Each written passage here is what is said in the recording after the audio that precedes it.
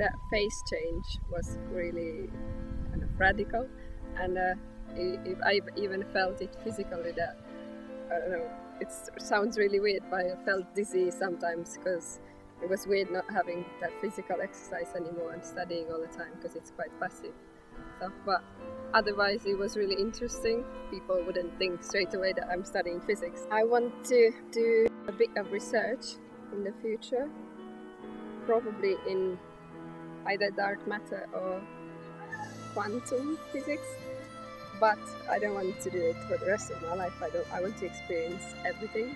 Go and work in investment banking a couple of years and then do some motivational stuff and write.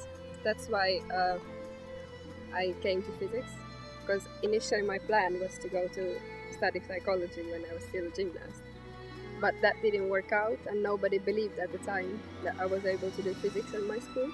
So when I didn't get to psychology, life turned me around somehow, and my destiny was to do physics, as I always knew.